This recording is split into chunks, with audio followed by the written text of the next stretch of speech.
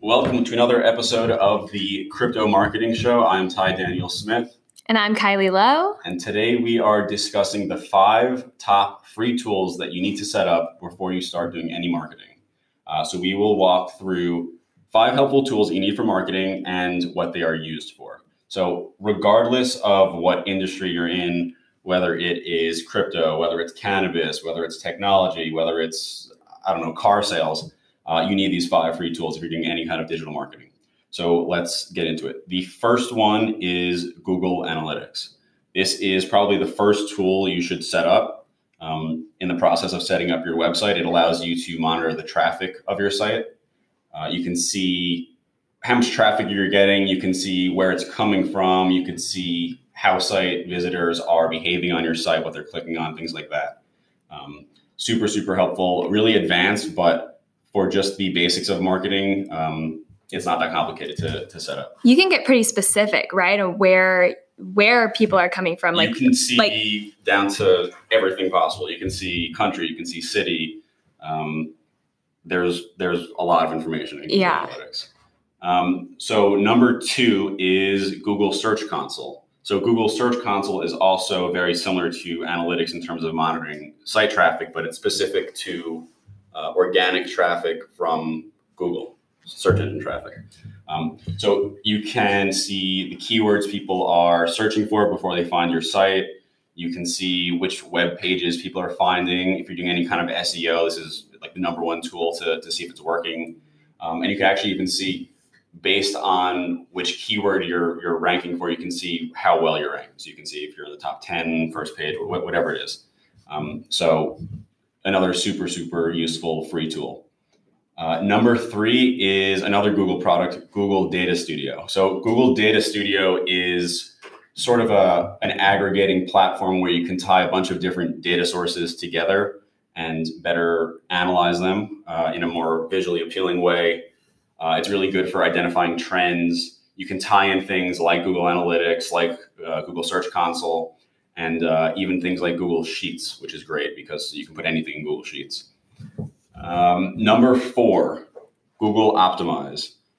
Google Optimize lets you run A/B tests. A/B tests are testing multiple versions of something. So if it's an image on your site or the copy on your site, whatever it is, a background color, it lets you see how well people are converting based on different parameters. So I say A/B test. There's also ABN test, which is just more than 2 versions of something. And you've run an A/B test on our website. We've talked about constantly. Yeah. There's another episode we're going to be doing soon, which is based on an A/B test that we ran that actually showed, based on the header we put on the first page of our website, we increased conversions by 9 times. Yeah, which is actually huge, crazy. And that's something you would never know just making such a small tweak. Yeah, absolutely. Because otherwise, you're making decisions based on just your gut. Right. If you're never testing it, then you're not a marketer. You're just kind of I don't know what you are, but you're not savvy. Regardless of how smart you think you are in terms of copy, you need to be testing it. Yeah. All right. So number 5, the last one on our list is Google Tag Manager. So Google Tag Manager is the tool that kind of makes a lot of this possible.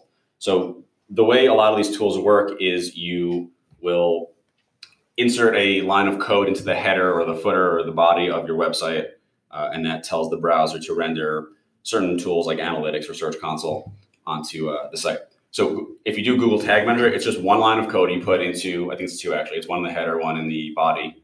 And then you could add all different kinds of other code implementations like Google Analytics, like Search Console, like Optimize. All of that we do through Google Tag Manager. You can also set up things like event tracking. So you can assign different values to different events, and you can monitor that better through Google Tag Manager.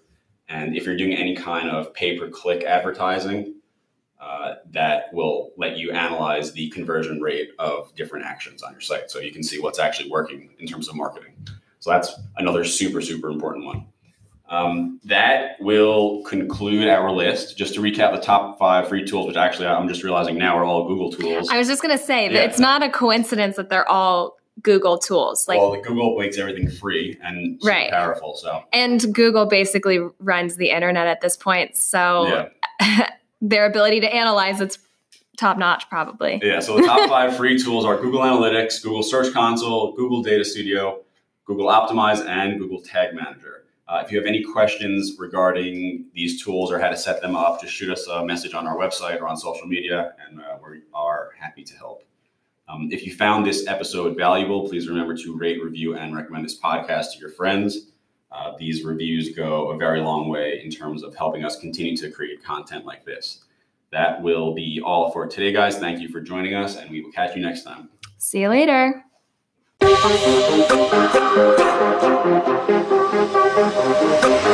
Huh.